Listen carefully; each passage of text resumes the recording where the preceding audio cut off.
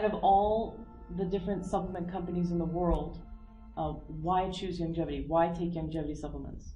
Well, you know, let's be honest and frank about it. All right. First of all, Dr. Glidden I am not financially linked to the Youngevity company. I'm not a Youngevity distributor. Youngevity doesn't give me direct checks from commission sales from any of the nutritional supplements. I support Youngevity's mission, and I'll go around the country lecturing for Youngevity, and I get a small lecturing fee in order to do that, but I am completely out of the loop with the commission or vitamin sales from Youngevity. So the information that I'm giving to people is not to, in full disclosure, I don't make any money from the vitamin sales in Youngevity, okay? So, number one. Number two, last year in the United States, we spent something like $70 billion on vitamins and nutritional supplements, and everybody's still sick. What's going on? Well, here's what's going on.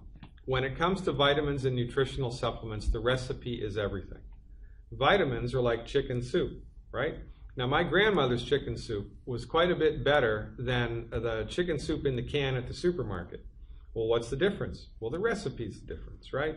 The freshness of the ingredients, the amount of the ingredients, the actual ingredients themselves. Was it carrots and asparagus, or was there no asparagus, and how much salt and how much seasoning, and all these variables, right, go into making that one most excellent bowl of chicken soup, or really not so much. Right? It's no different with vitamins.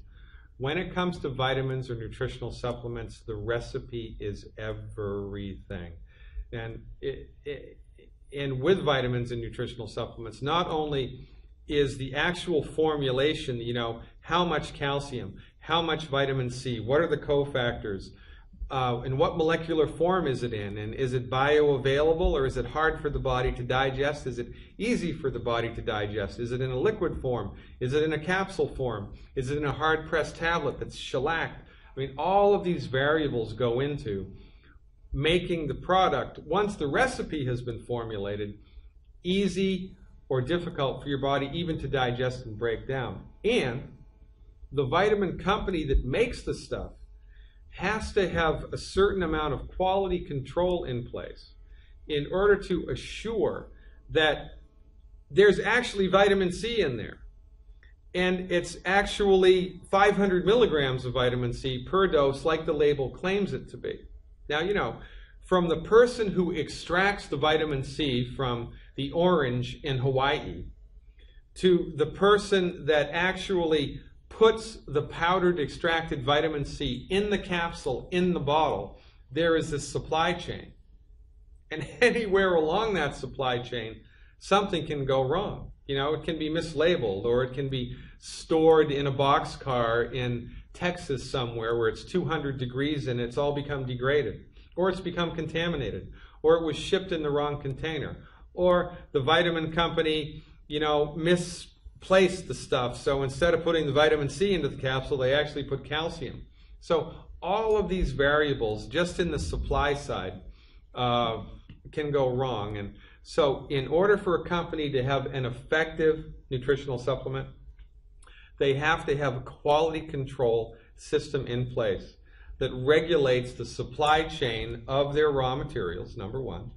Number two, they have to have good recipes, right? They have to, it has this much vitamin C and this much calcium, and it's in a particular molecular form, and then it's in a liquid supplement, or it's in a gel cap that's easy for your body to digest. And when you have all of these variables taken care of, then the effectiveness of this particular nutritional supplement increases dramatically. And this is the fundamental difference in quality. It's a quality control issue and a recipe issue. Now, Youngevity's stuff, the Youngevity company has the quality control stuff handled. They have, their quality control is some of the best that I've seen in the industry, and their supply chain is taken care of, and the laboratories that they use in order to give them second party documentation that this really is vitamin C in this, you know, in this raw material. They've taken care of all of that. So that's a very good thing.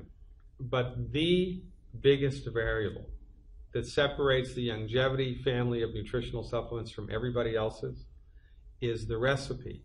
And Youngevity's recipes are formed from $25 million of federally funded research, 10,000 autopsies, 10 million blood chemistries and histopathologies that Youngevity's founder, Dr. Joel Wallach, did. And when you do that much pragmatic, boots-on-the-ground research, nobody does that, number one, anymore.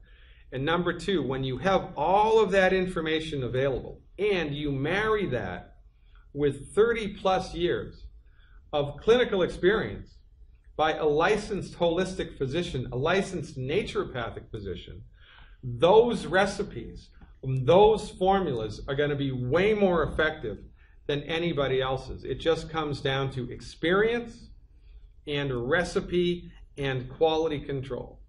And there's no other company in the world that has that perfect trifecta of combination. That's why Youngevity supplements I recommend wholeheartedly now above anybody else's, because their quality control is excellent and their recipes are informed by millions of dollars of federally funded research and decades of clinical experience by one of the most lauded, experienced naturopathic physicians in the world. And that's just, that's the perfect storm. It's really interesting that you talk about the ingredients, because I used to take all kinds of supplements and I still was getting sick. And I thought that calcium was calcium was calcium. I thought, it doesn't matter if it's calcium citrate or calcium carbonate.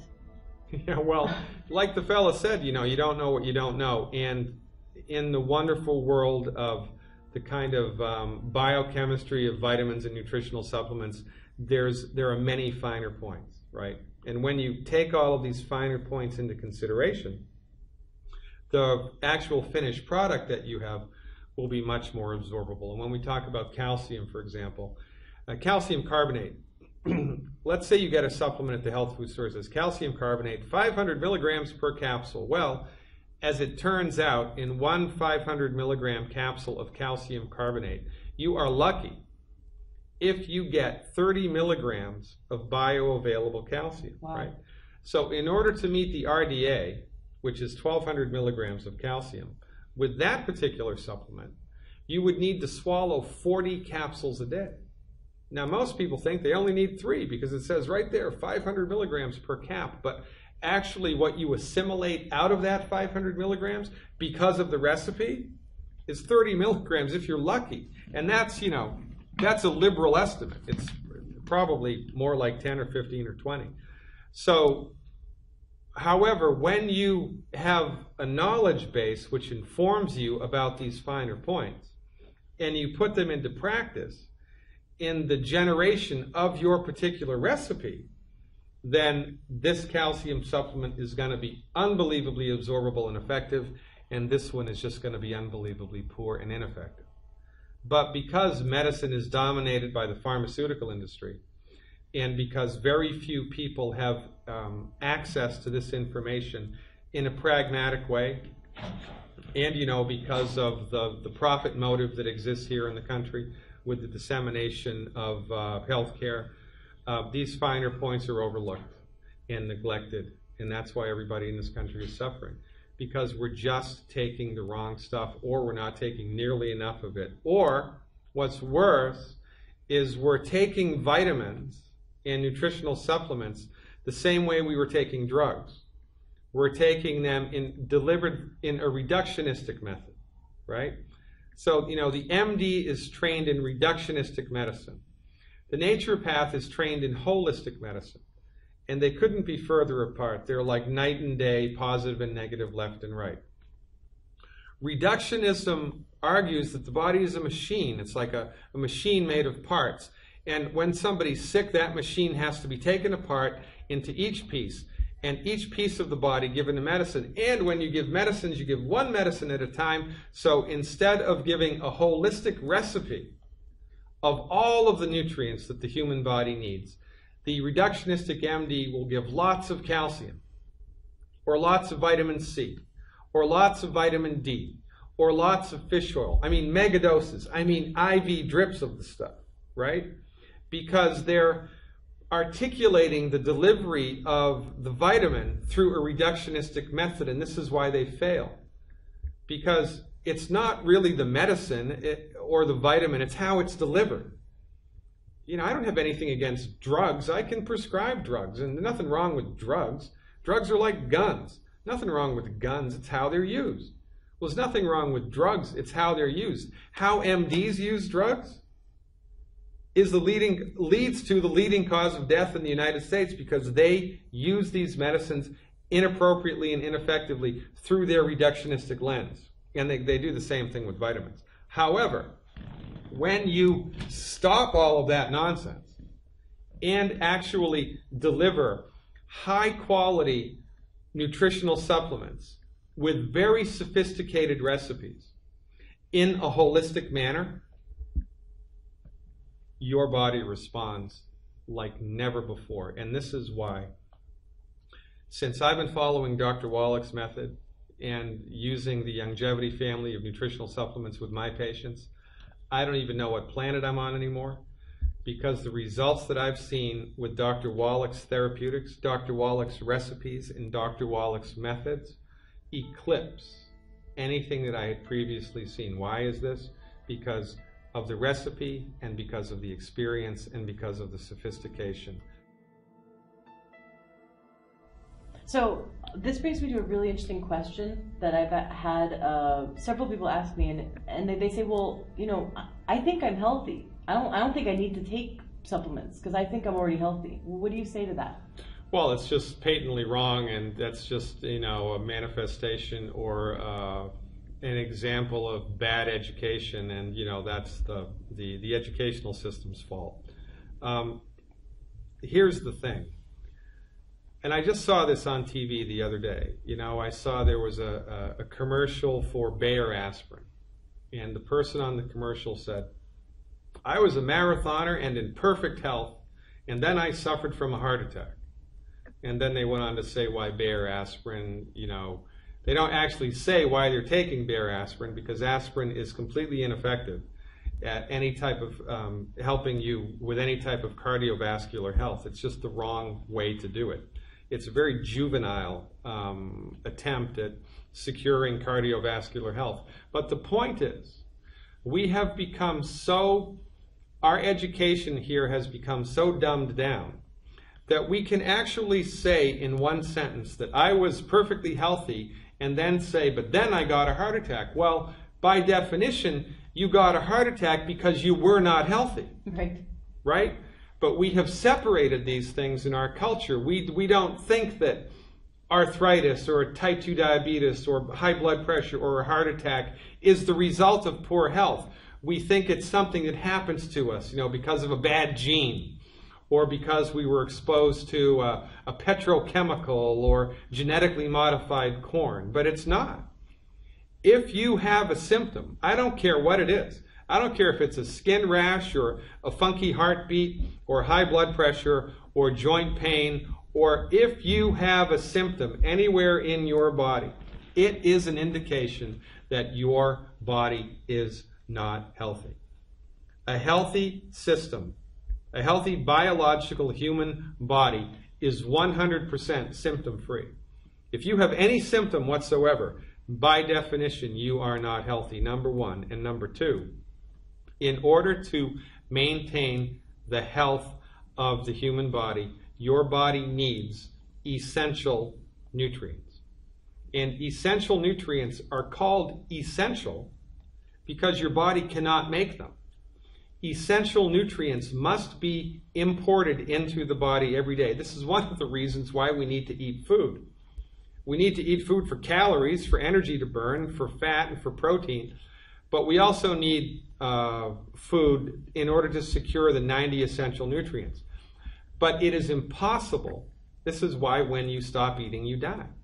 Because your body runs out of the essential nutrients that it needs to maintain its health. But it is impossible to secure all of the nutrients that the body needs to stay healthy just from eating from food. You can't do it. So it's just miseducation. You know, there are things that we have gotten so accustomed to that we don't think about them anymore. For instance, in order to survive on planet Earth, we have to build houses, live in them, heat them and cool them, protect ourselves from the elements, right? Even the Native Americans had to live in something, teepees and wigwams. We need to protect ourselves from the elements, number one. Number two, we need to find and purify water. If we do not find and purify water, we're going to die, which is why they're dying from cholera now in Haiti, because there's no more clean water. But we've had clean water here for hundreds of years. We don't even think about it anymore. We just do it automatically. And the third thing that we need to do to survive on planet Earth is we need to develop a waste elimination system, right? And every town in the United States have this. They don't have this in India. They don't have waste elimination systems everywhere in India. It's a big bad deal in some of those towns in India. But in the United States, we don't even think about it because we have sewage treatment plants everywhere. It's just a normal part of life. There's one more thing that we need to do that nobody is doing and nobody is teaching, and this is why everybody gets sick and dies. In addition to living in houses that are heated and cooled, finding and purifying water, and delivering or coming up with a waste elimination system, we need to scour the planet, secure the 90 essential nutrients, put them together in bioavailable recipes, and swallow them every day. If you do not supplement your diet with the essential nutrients that your body needs, it is only a matter of time until your body runs out of something.